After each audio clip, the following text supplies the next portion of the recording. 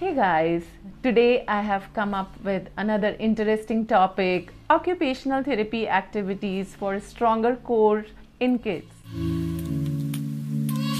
Let me explain you what is core or what are core muscles.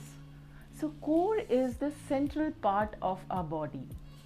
The muscles of lower back, stomach, pelvic area and hips all together is called as core area, or the muscles which are involved in these areas to stabilize, those muscles are called as core muscles. So why core muscles are important for kids? Core muscles provide stability. It's a building block in the developmental milestone of the kids. When a newborn grows, the strong tummy is very important, and that's the reason we say that more tummy time, more floor time on tummy is important for the newborn in order to achieve further developmental skills. For example, rolling over, then sitting, crawling, then try to push to stand, and finally walking age appropriately. If the child has difficulty in core strength or instability in core, the child could show difficulties in fine motor skills, gross motor skills, eye-hand coordination skills, learning and academic skills, visual perceptual skills. So what are the different alerts or red flags of weak core? The child leans his head on the hand or on the furniture or desk most of the time while he is reading or writing. Slumping while he is on the chair or during standing activities. Sometimes child escapes from different fine motor skills, specifically handwriting. The child shows disinterest in physical activities, for example, outdoor games or sports. Child shows some difficulties in bilateral integration, bilateral coordination. So here bilateral coordination means both sides, the activities which involve left and right side of our body parts together. Sometimes child become fidgety. He is not able to sit and focus on the task which is given to him. You will see low motor skill endurance. When I see the kids with autism, many times parents complain about constipation, or the child is having aversions with some different kind of food, and we relate it with some sensory issues or sensory hypersensitivities. But it could also be the reason that core strength is not at par. I have seen cases in autism with hypotonia, low arousal level, inefficient core muscles. Learning and speech is also get affected because of weak core muscles, and it's not very surprising. How? I'll explain you.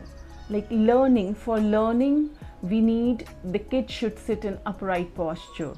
So when our core is not in stable position, when the core stabilization is not there in the kids, most of the time the kid will waste in distractive activities, trying to adjust himself to the environment, and thus he is not able to focus in attention, which is very much required for any kind of learning activities.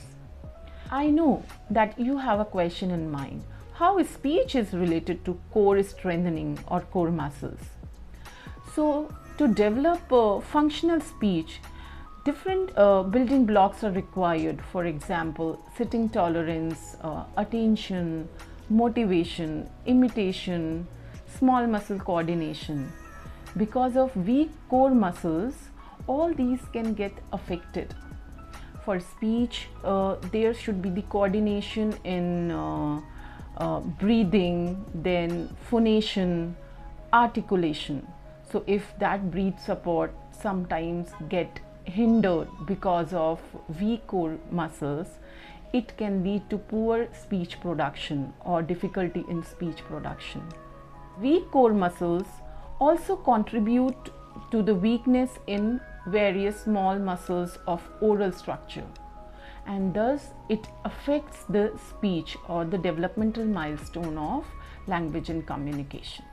Here I am going to show different basic poses or movements which can be easily done by the kids of all the ages. The first basic movement or basic pose is tummy time on the floor. The child can lie on the tummy. Propping on the elbows means putting the weight on his elbows. He can be or she can be involved in various creative activities or play activities of his interest. Superman pose on the floor, elbows and legs off the floor.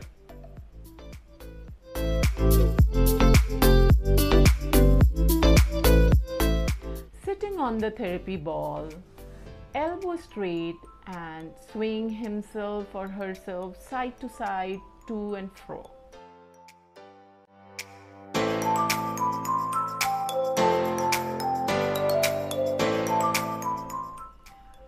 Lying on the back, propped up on the elbows, you can help or support the child while he will kick the ball in the same posture.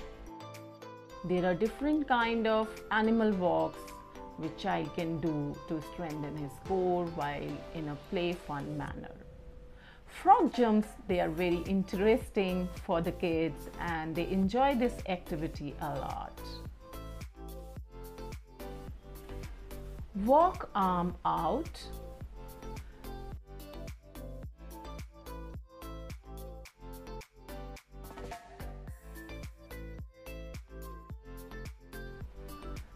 Bridge pose.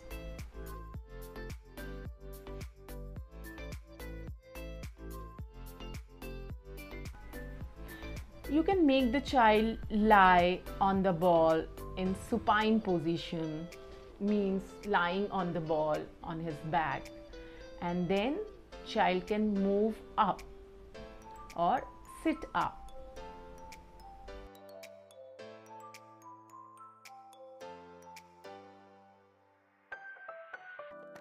Another activity is child can play catch and throw in lying down position.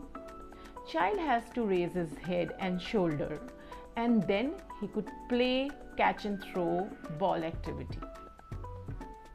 I hope these basic occupational therapy activities, various poses and movements will really helpful for your child if your child facing any kind of learning problems, learning difficulties related to academics, or child is facing any cross fine motor coordination problem.